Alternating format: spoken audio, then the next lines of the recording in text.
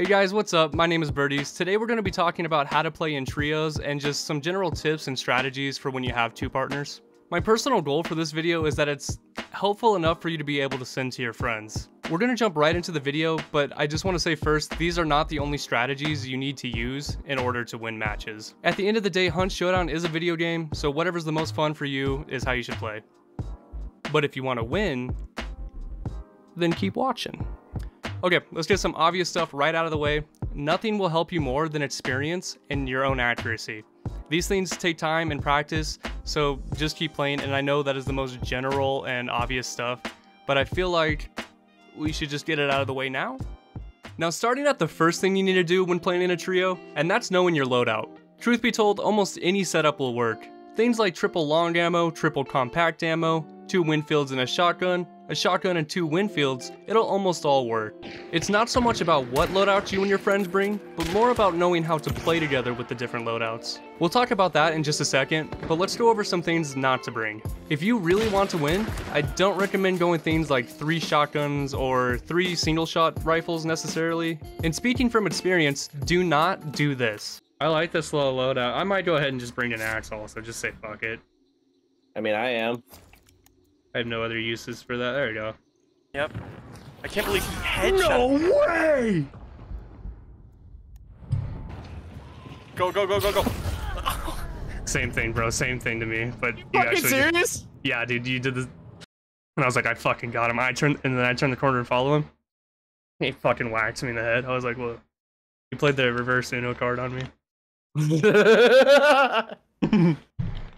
You also need to know the range limits for your weapon, and you want to always play to your advantage. For example, if you have 3 long ammo rifles and you're fighting people with like Winfields, you want to hold the distance and be able to get the most out of your loadout. This is why I say playing to your loadout strengths is better than having a god tier loadout you don't know how to use. Let's get on to the next topic, and that's positioning. Recently, I've been using shotguns while my 2 buddies bring regular rifles. In this scenario, it's my job to sneak in and close the distance while they take shots from afar. Their suppressive fire works in my favor for me to be able to get up close and take targets out. Or in some cases, one of my teammates is dead, while the other is, let's say, 65 meters away with no angle on the enemies. So when that happens, I'll just have to take care of business by myself.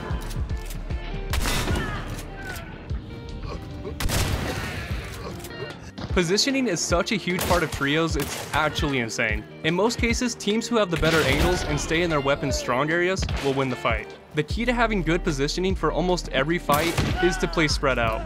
If you and your team are running compound to compound on top of each other, you are already at a disadvantage if a fight breaks out. If you're all stacked together, let's say within like 5 meters of each other, you will all have to disperse and each find cover, or even worse, all of you will be pinned down behind the same piece of cover. Both of those scenarios can easily be avoided. All you have to do is separate. The 3 easiest formations are either the forward point triangle, the wide moving line, or the reverse triangle point. And yes, I might have just now came up with those names.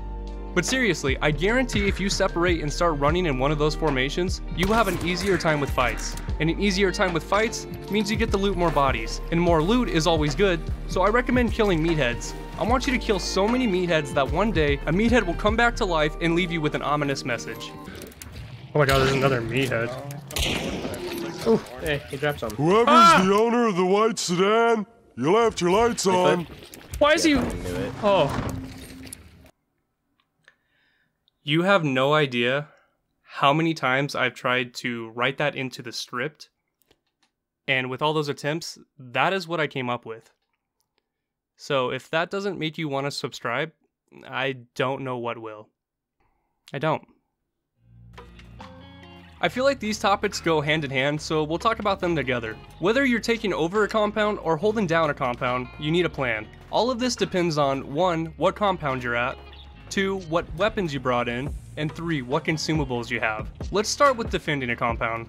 Now, I can't tell you exactly what to do because 1, I don't know what compound you're at, and 2, I don't know what weapons you brought in, and 3, I don't know what consumables you have. But for overall general defending techniques, I recommend having 1 to 2 players to be in a separate nearby building away from the boss lair. This gives you and your team more angles to work with. And of course, if any of you brought traps, Make sure you put those up while your team is fighting the boss, and tell them where you placed them at. This tip goes for all of Hunt, but is especially useful in trios.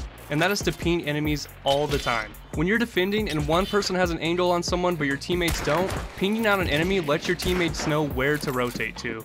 And rotations are how you defend compounds. Also, a lot of times in trios, the teams attacking the compound will more than likely attack each other before pushing in. Use this to your advantage and pick off the other teams while they're distracted. Now on the flip side, when you're attacking a compound, things get a little spicier. When you roll up to the compound, you should already be in one of your formations. My personal favorite is the forward-facing quarter slice of pizza formation, or the forward point triangle for short. When attacking, you want to scope the place out and usually come in with a bit of stealth. Once you can locate the teams on the outside of the compound, you can begin rotating from there. I usually recommend killing the other teams before going for the bounty team. You never want to get shot in the back while you're sieging a building. Let's say you don't die and instead are able to kill the team on the outside. Now it's time to switch focus. One thing I don't see people do enough is literally rotating around the building and taking a crazy amount of shots from different angles. Rotating around the building will more than likely make the team on the inside use up all their dark sight trying to locate your team. Another thing you need to do is flush out the enemies on the inside by using your explosives. And I don't mean just randomly throwing nades into the building, but instead use an educated guess. If you do this right, you could free up different angles and give yourself the chance to rush in. So before we wrap this up, I have a few more tips that I would like to give to you guys.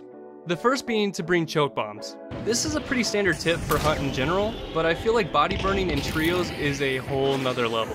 Which is fine, it's just part of the mode. Another tip goes for the teams that run one person on shotgun or crossbow, while the other two have regular rifles.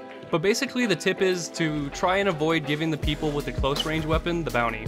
Doing this allows them to get closer to the other teams, without the other teams being able to track you with the lightning bolts. This is at least the philosophy that my friends and I use, and we have pretty good luck with it. The last two tips I have for you are, at the start of the match, send one person to a separate compound. This allows your team to gather clues and locate enemies faster, which ties into the last tip. Take on fights. Go out of your way to track people down and fight. This will give your team more practice and allow you all to sink in your playstyles better. Alright everyone, thank you so much for watching. If you have any questions or tips of your own, please leave them in the comments and we'll have a discussion. If this video was helpful for you, if you could just please leave a like, it helps me out so much, especially with the YouTube algorithm. And overall, if you can just let me know what you thought of this video. I tried a few new things and hopefully they worked out as planned. I'm going to be streaming at some point today, which is June 18th. So if you want to hop by and say hi, I'd really appreciate it.